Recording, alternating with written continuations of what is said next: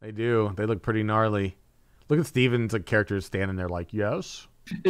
Is it just me or is the right one T-posing? He kind of is. That's Yeah, it's true, dude. hilarious. It's true. It kind of is. Yeah, did you see the name on the mob? Let's just blow that up real quick, okay? Look at that. It who sunders the land. 10 plus. That is an interesting name, isn't it? Mm-hmm. Yeah, those are gorgeous, man. They really are. That's something else, man.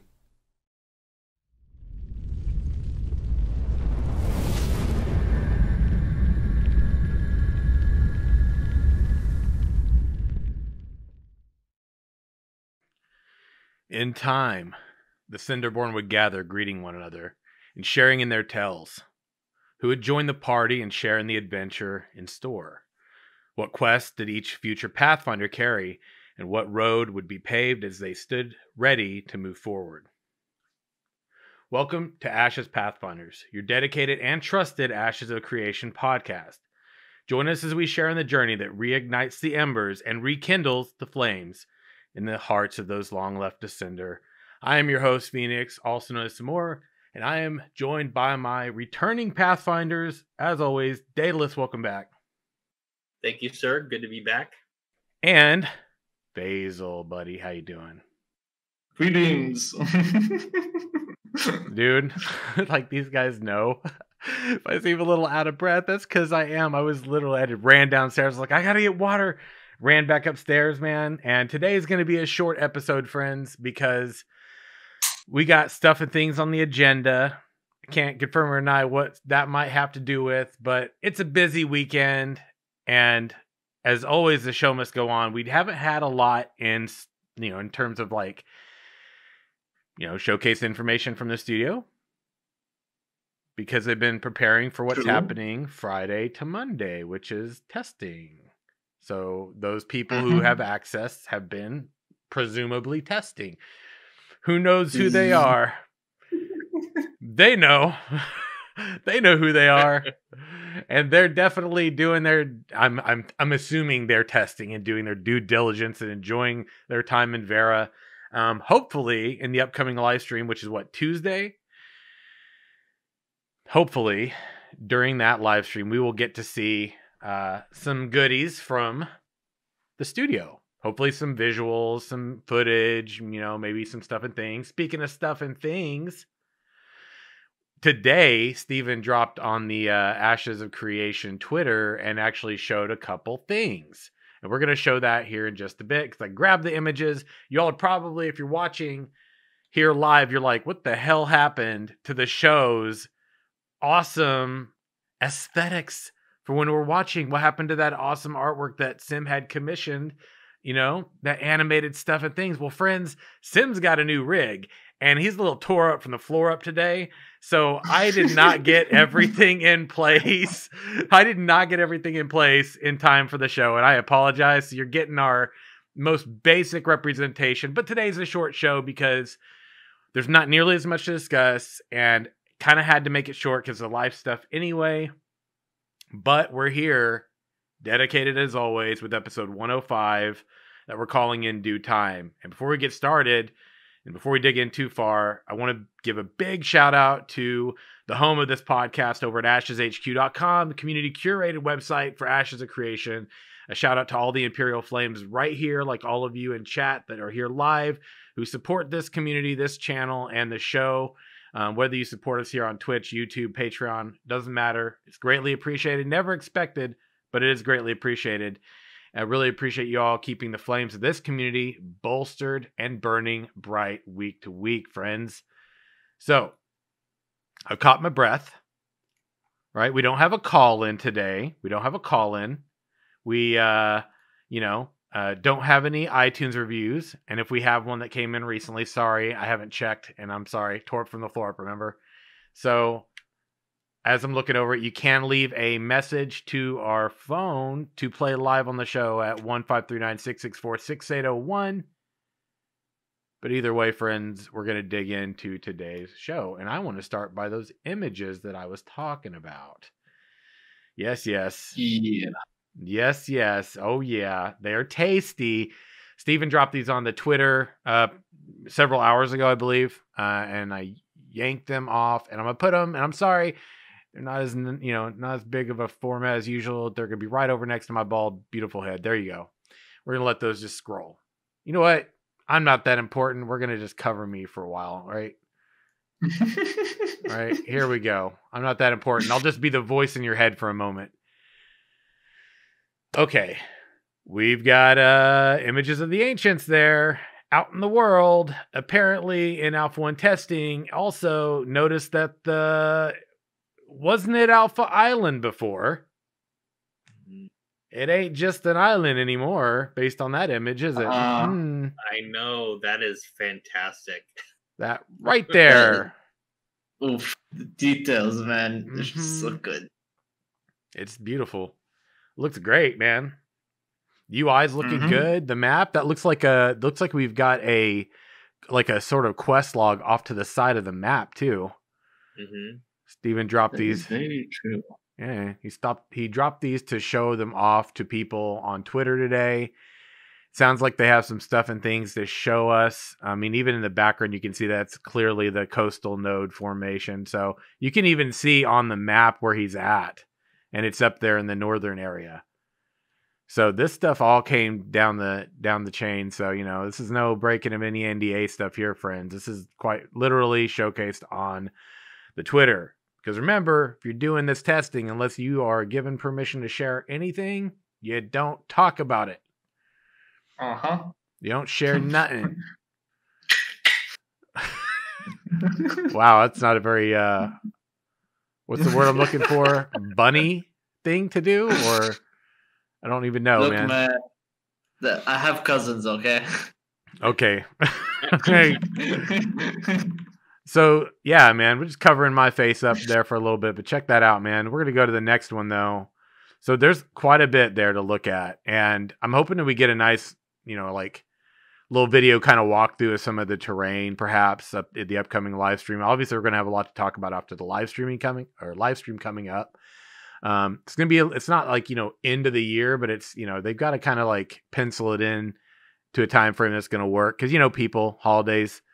They have time with their families and stuff like that. Winter's here, friends. I don't know about y'all, but I got some snow this past week. It was cold as hell out there. Yeah, a bunch. Unexpected. I mean, the weather here is really nice. Yeah? Yeah, it's actually pretty decent. It's not hot. Yeah, I haven't gotten snow in this area, but it is definitely cold. My thin pre-move blood is freezing. It's little, what's up. Your pre-move blood. That's funny. And I came from a warm state to a not so warm state in the winter times. True. Let's talk about that next image. We've seen the ancients from the 24-hour live stream, but we never see them in 3D form with animations. No. Yeah, that looks awesome. Yeah. Awesome. And I'm just drooling over all those spells. It's just like I want to play with the spells. I just want to click on them and see if I get something. But those ancients, man, look at them. Already out in the world. That's pretty, dude. They look pretty gnarly, man. They do. They look pretty gnarly. Look at Steven's character standing there like, yes. Is it just me, or is the right one T-posing? He kind of is. Yeah, it's true, dude. That's hilarious. That's true. It kind of is. Yeah, did you see the name on the mob? Let's just blow that up real quick, okay? Look at that. It who sunders the land. 10 plus. That is an interesting name, isn't it? Mm-hmm. Yeah, those are gorgeous, man. They really are. That's something else, man. I think that's Varen for I'm gonna beat that ass. I'm gonna beat that ass, man. Ain't that the truth? Ain't that the truth, man? I'm telling you. What's it called? Like, if you look at both of them, actually, you can see a little bit of a design difference in the wings and the Yeah. horn Yep. Mm-hmm. I do see that. and the center cores. Yeah, that one on the left, like, I mean, is that like it looks like that's got a staff in its right hand or something, right? Yeah, Jeez, dude. I didn't and expect them to be that color either, man. It's like a true. pink purple or something. I kind of expected that orange kind of red color that we'd seen. Yeah. And like if you look at the horns, like the one on the left has its horns upwards, while the Yeah. one has it on the sides. Yeah. They Yeah, talked that- about the different, kind of sort of like classes or, the kind of hierarchical structure for the ancients too. So, yeah. I love the glow effects in the chest. That's Yeah. Kind of makes you wonder, right? Like, what's that all about? Is that like, Mhm. is that like their, corruption, maybe. yeah, is it corruption? Is it them imbued with, like Or is it essence? essence? Yeah. Yeah. Is it the essence that is it kind of something to do with how they're attuned to the essence? Mm-hmm. That's what I wonder, because I'm wondering if the different color also, kind of elaborates on that, because the one that we saw on the 24-hour live stream was very clearly like an orange sort of, an amber sort of orange red color tone, which is, we've seen more specifically that color. We even saw it on the old troll model, which was the the troll that was kind of corrupted had that color like on its arm and on one part of its Right. body, the half of its body, right? So Mhm. yeah, man. It is curious, man. I do wonder, because Steven, they've talked about the attunement sort of like one's tie into the essence and how well they are like sort of attuned in use of the essence, and kind of talked about that the gods, for example, they're essentially perfectly in tuned in their use with the essence. And so kind of where do the ancients fall on that sort of like gauge, if you will, of attunement or ability to kind of use the essence and manipulate it, because the essence is neutral. So yeah, that's it. The essence is the essence, right? And it's only how one uses the essence that makes it necessarily like good or bad, or good or evil, or dark or light, or however you want to conceptualize that. So we've got coming up here on the agenda today, there are some questions. Now, I'm just going to let us kind of jump on in. This is going to be a much more from the hip show today. Mainly because, well, we don't really have a whole lot outlined. There wasn't too much. In due time, we're going to get to a place where we have a lot more to relate back to the alpha testing that's happening. There won't be NDAs on things like that. And we'll be in a place where we're able to more openly talk about some of those things for those of us who either test it or just being able to share, stream, showcase it in some format, and kind of as a greater community, like talk about that information that's being shared by different people, the stories that are unfolding, the gear, the bosses, all those things. So I'm really curious what we're going to see in the live stream. With that being shown today, I do wonder if maybe we'll get to see like, fighting the ancients, because we just got that little snapshot. I could totally, see Steven having been running around in there and, beating that ass, man, taking them ancients out. Right? Mm-hmm. Mm-hmm. Hopefully without GMX, but that's just me.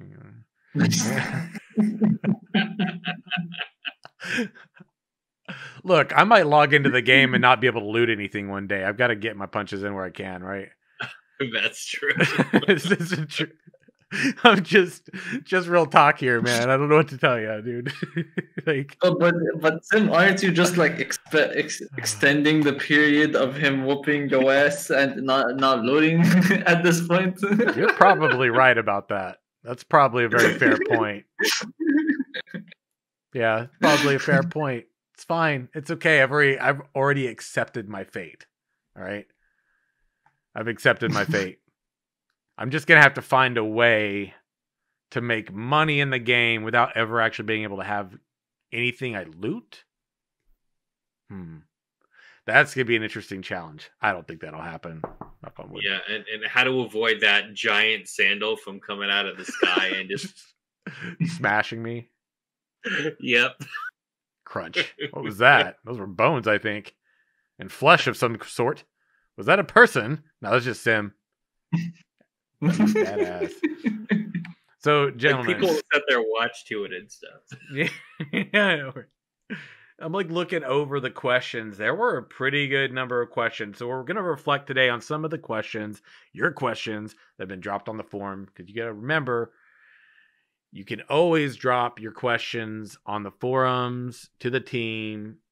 Holy shit, we just got a massive... Oh my. Okay, gonna call this out. I'm gonna thank Monster for the resub, and big shout out to Dread Katak, who just dropped a ridiculous 25 tier 1 subs to us right here on the show. Much love to Katak, man. He's been crazy. Oh, and Artillery with Bits. Thanks, buddy. 300. No. Yeah. Thanks a lot, man. You guys are amazing. They are so supportive, man. Really do appreciate that very, very much, man. I really do, man. As I'm winding down towards the end of this year, I'm going to be honest, man. I am very thankful. I've got a community that backs me up and supports me like this and helps keep things going because, quite frankly, it allows me to have a little more time to like dedicate this stuff than I would normally if I just worked my day gig all the time with more hours. So it's really awesome and it's greatly appreciated. And I'm coming up to the end of my year, which means I'm not going to be streaming every single day. I have other plans, but they're good plans. They're good things, friends. Good things. Yeah. Let's see. Were there any specific questions, as you all might have reviewed the Q&A submission thread on the forums, that you thought stood out to you the most? Well, there was a few for me, and one isn't necessarily a new question, but it made me think once again about the combat. And Walls on the forum, his question was, or her question, not sure. But what direction do you see the combat going in terms of pace and skill complexity? Are you looking for more slow and thinking combat or fast pace that works with action and reaction, fast reaction? So personally, I'm hoping they do a balance of something like, say, a BDO, which is like seizure-inducing fast, to something that's maybe more slower paced, like maybe, I don't know, the Old Republic. I would say that's kind of the spectrum for me. I would like to see something where time to kill is decent, right? It's not like, you could potentially one-shot somebody with a few skills. I would like to see something that has weight, and I think they've talked about that concept before. So I'm hoping they answer this question with kind of those type of parameters to say they want to get somewhere in the middle where it's not, too, I would say, too jarring in terms of pace, but not so slow that you're like, oh, just swing that sword or do whatever. I really would like to see something with weight and something that puts a little more thought and skill in terms of just wildly just, mashing buttons. So that was one that stood out for me. Nice. What about you, Faisal? Anything that stood out for you? I had the same thoughts of Jalon, where when he asked, when you destroy a caravan, you have to take the redemption certificate back to the point of origin. However, how can you redeem these certificates if you are a war target for a node war? Won't the guards kill you on sight? Would they though, right? Yeah. That's the question, man. You can only speculate until they give us something, finite, I suppose, like something written on a tablet of stone, perhaps. Reference there. The word of law. So here's one that I thought was interesting. which was, well, augmentations. This was from Shadowven. Okay, I got that one too. Yeah, this one I felt like, was a good one to kind of discuss.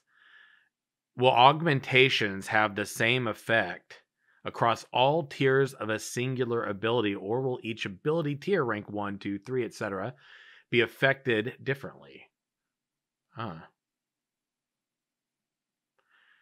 So I'm hoping for the latter. Because that's what's going to make, in my mind, theory crafting just way more fun. If it's just something general to the ability, then I don't know, because when we previously have looked at those the tiers, right? I mean, this is something I did recently. I'd say the past several months. I went and went right around the time Ash was going viral. We kind of did this live piece where, here in our community, we would basically go live and we would go, okay, we're going to talk about like the Ranger today. We're going to go look at all the skills that were outlined in Alpha Zero. I mean, obviously, these are subject to change. It was Alpha Zero, right? We don't know if we're going to see these skills again, right? But the conversation was around, here's what we've got, here's what we've seen, here's what we know so far, knowing that it could all change, looking at the different ranks, and the different ranks had some pretty specific variations to them. So, I mean, if you add something to just the base skill itself, I don't feel that's going to be interesting enough when you look at how the second and third ranks change that skill. Because, I mean, we can just add like a general modifier to the skill as a whole. That's kind of boring in my mind. That's just my opinion. It's boring, right? There's plenty of games that, they don't really have even World of Warcraft has better modifiers and something like that. So that's why I feel like, true, right? Yeah, and it's bottlenecked in terms of theory crafting. You're very set in what your choices are for the most part. So when you look at that, I'm going, I mean, when you got 64 class combinations, I just feel like you gotta have the ranks be interesting. And with augmentation, when we already know that something generally like a charge with like the fighter, which is the example Steven's given specifically, if you have a charge on a fighter and you have the blink on a mage, and if you augment the fighter's charge with the mage, then maybe you get some sort of a blink of damage at the end, sort of a thing, where, you have like, congruent pieces to both of the abilities, but kind of molded into one. Well, then the question for me would be that would be an example of an augmentation working just on the singular ability. What gives theory crafting so much more flavor is if you then go to the tier 2 and tier 3 and have like an additional modifier to specific elements of that. Yeah, it does mean that you're going to be busy managing, in terms of game development, having to balance that, but that's also the developer's end game, is to balance the skills and the class changes, and I mean that never ends. So I don't know. True. Yeah, I think it'd be interesting with that, like with a rank 2 or 3, you might be able to add like a stun or damage over time or something like that. Because kind of speaking of WoW, I mean, I have been like leveling some alts and everything in Shadowlands, that I've noticed as I've leveled up, there are rank 2s, and the rank 2s never really seemed that interesting to me. Oh, maybe it's like a little more damage, or there's nothing really, or shorter duration in terms of cooldown. Those are like, okay, nice to have, but they're not interesting. So I do hope there's some creativity behind the rank ups. And I really like that question, just for that very fact that it opens up a little theory crafting, for everyone to say, yeah, that would be interesting to be able to, change again as ranks go up. You've got other things that potentially might be a good reward for ranking up a skill with a tier 2 augment, or going, ranking that base skill up as well. Yeah, I agree. Any other thoughts on the augmentation question? I always love augmentation questions because theory crafting, baby. Okay, here's a thought. Make all those stats into 0, so when people fight, they don't kill each other. They do 0 damage. And the fight lasts for ages. Yeah, never ends. The eternal struggle within becomes an outward struggle between us. Whoa. I could just imagine. Two vanilla paladins walk into a bar. The end. Or is it? Man, dude. So did you all post any other questions? Any other ones that stood out for you? There was one that I liked around, I think it was Guild Wars or Guild Alliances. Both, actually. Xylus posted, will guild/alliances have an option to have permanent or long-lasting wars with other guilds alliances, or will the Guild War system only allow for short-duration conflict? I'm actually kind of maybe going to change that question a bit. I kind of want to look at both sides of the spectrum, both the war piece and the alliance piece. Yeah. I think from a community standpoint and from, protagonist, antagonist, I would like to see long-lasting things be a possibility. I mean, we know over time alliances are going to be broken, they're going to be formed. The same thing with wars. Wars are going to happen. Yeah. Peace or accords are going to happen. I just wouldn't like the game to determine how long those relationships or antagonistic relationships last. So yeah, I think that was a nice question I liked. I like that. The guild mechanics and the guild warring mechanics and things like that, those are some things that I'm hoping to see we get a little more test around early. I'd like to see more around like the declarations and how that all unfolds specifically. I'm also kind of wondering around that too, because and I know we're getting close to our time here because today's a shorter show, everybody. But one thing I'm curious about is, previously how we had this point around how Stephen was talking about how the declarations of war would have to be crafted. There was a point in time where someone, I don't have it on tap, but I know that the reference point was that maybe that's not going to be the case anymore. And I don't know, man. Have you all, I don't know if there's any clarification on where that specifically stands now. I haven't heard. Yeah, I'm hoping that we don't move away from it being crafted. I actually feel like that provides a really important opportunity for people that maybe are in, there's a lot of people that join guilds and stuff, and like maybe you're joining a semi-hardcore guild or a casual guild, and maybe your casual guild has competitive people, and maybe they've got, enemies out there, and there are wars. And as a result of that declaration, I think it's really great to have, when crafting and commerce, these are some of the main pillars of the game, that from my perspective, it's important in my mind that crafters have that opportunity to be really useful. And they may not do PvP and may not do in-game raiding, but hey, you know what? They can help their guild by crafting and helping to contribute in these ways. Right. And those are some of the ways that I find in MMORPGs that often we see the MMORPG as a whole kind of suffer from a lack of that integration of the different layers, and the different layers here being crafting, trade, caravan routes, like naval stuff, like all of these different things, like the underrealm, the overworld, the nodes, like all these main pillars of the game, and these, sub pillars, even if you will, that tie into the main pillars. Yeah. Like crafting, because I think about ESO, right? And in that game, like you can kind of do everything. Well, in Ashes, you can't do everything. You can do it all, sure, but you can't master it all. You master one specific track, and that specializes you in your trade and your craft. And when you look at the Elder Scrolls Online, well, you can do everything. The problem is that everybody can do everything. Everybody can get all the traits unlocked. Everybody can craft all the gear.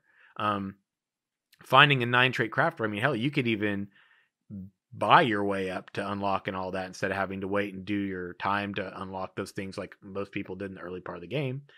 Then on top of that, you get motifs in the cash shop and things like that. And so now you're taking away from the in-game opportunity for people to farm these things and have a marketplace around these things. Now maybe their value gets impacted and the overall economy of the world changes, and not in my mind for the better.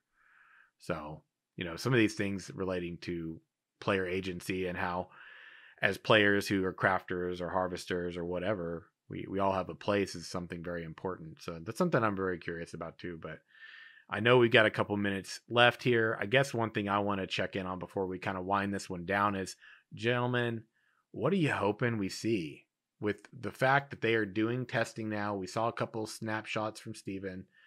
What are we hoping we see Tuesday? What would really bolster the flames of the community, do you think?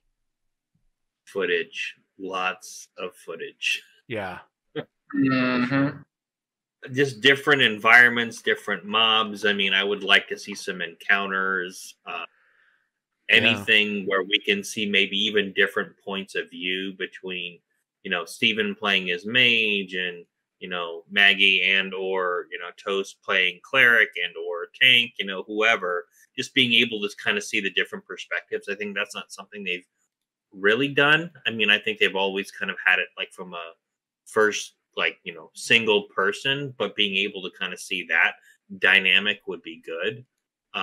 Because I think there's a lot to share. I mean, a lot of what they've already shared kind of in still, they can definitely take an opportunity to share in video and be able to really kind of see the level of detail and breadth, because the screenshots are awesome, but they don't do some of those visuals justice. Right. And I think that would really go a long way to hype the community.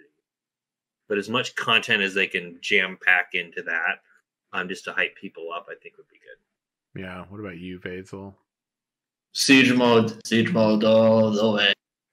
I want to see ballistics, fucking cannons firing, fucking trebuchets, and I want to see all that shit. All the stuff and things related to sieges and the Yep. big stuff. Yeah, that'd be great, man. Yes. that was like one of the places we were at too prior to APOC coming to an end. We were actually waiting to see that, and that's, I think, for some people still something that's on the table, like an area that they're hoping to see more around. But we did shift. The studio did shift their development to kind of focus on the MMORPG, and so I think integrating that in sometime soon is going to be great. Now, if you all want to submit your questions, they have to be submitted by. Please hold. Let me make sure I give you all the right answer here, friends. Ends December 21st at 11 a.m. So you essentially, if you're here live right now, tomorrow morning, 11 a.m. PDT, and that is the 21st of December. Okay. So, and then we have the live stream on December 22nd at 11 a.m. also. So friends, that's our show for today. It's a short one, but it was great to catch up with everybody, right? We are committed to being here like clockwork, even if things don't go exactly according to plan. I'll have all the stuff and things you're used to seeing for the show ready by next time. My new PC is kicking ass, so that's great. Basil, Daedalus, we'll start Daedalus. Why don't you let everybody know your domain, where they can find you?